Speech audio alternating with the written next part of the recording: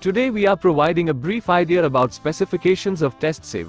The calibration of various test sieves is carried out as per the specifications mentioned in IS 460-2020. It is mainly distributed in three parts, which are as follows: Part 1, for wire cloth test sieves; Part 2, for perforated test sieves; and Part 3, methods of examination of test sieve.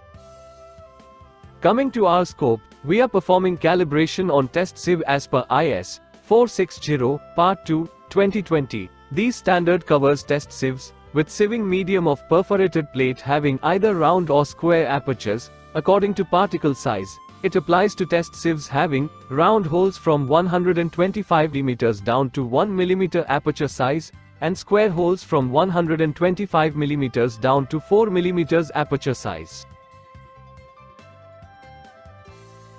Following are the apparatus used in this test, that includes various perforated plate sieves and a digital vernier caliper.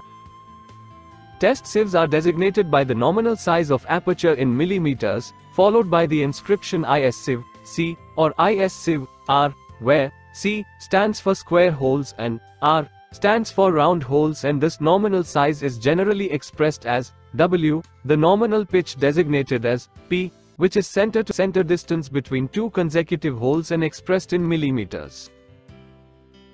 The arrangements of holes is shown here, that is classified as per shape of holes, which are round holes test sieve or square holes test sieve.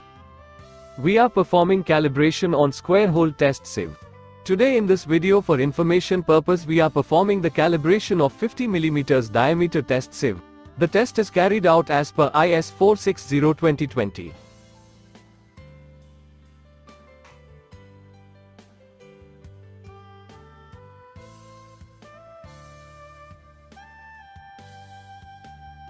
Bring the sieve to upside down direction, and with the help of digital vernier caliper we will start measuring the aperture size of test sieve.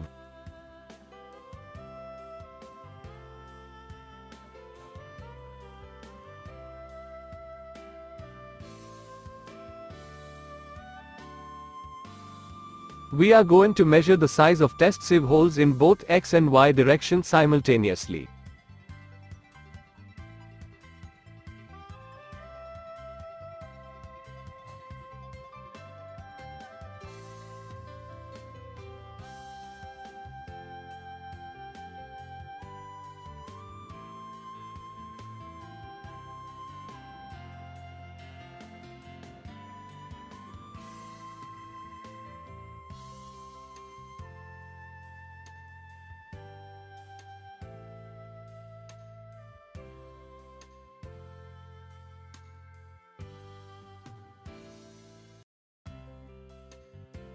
We are now going to measure the center to center distance between test sieve holes, which is described as pitch.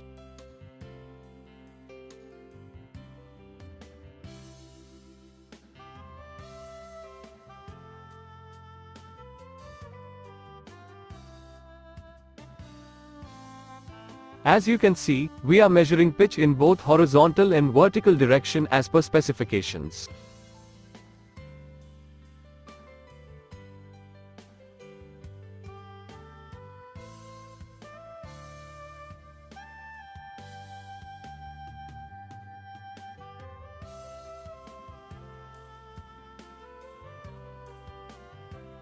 Tolerance limits as per specifications for nominal size of hole and pitch is shown here. Thickness limits as per specifications for various test sieve is shown here. The perforated plate in the sieve shall be examined for general condition against a uniformly illuminated background, and if obvious faults, such as irregularly formed holes, ragged edges, and burrs upward are found, the sieve is unacceptable. Every aperture in the perforated plate test sieve shall be eligible for inspection for compliance with the requirements given in IS 460, Part 2, 2020. The sieve is unacceptable if measuring of the dimensions of holes and the pitches over any selected area of the plate exceeds the tolerance limits. Here are some examples of sieves which are unacceptable. In this sieve, we can see that there are ragged edges or damaged edges and also unevenness. In this sieve, we observe that the surface of holes is totally corroded, and thus there is a variation in measurements of aperture and pitch distance. In this sieve along with corrosion, the damaged edges are also observed, which is defined as worst condition of testing sieve.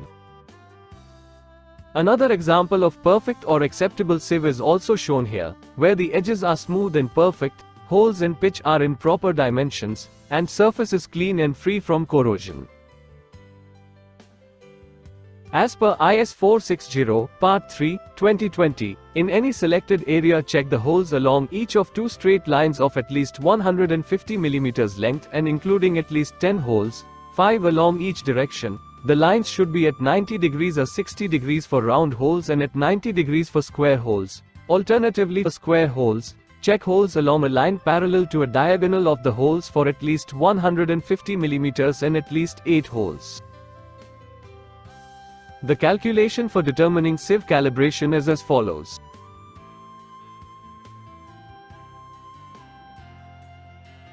All the measurements shall be reported in millimeters and the condition of sieve at the time of calibration must be mentioned.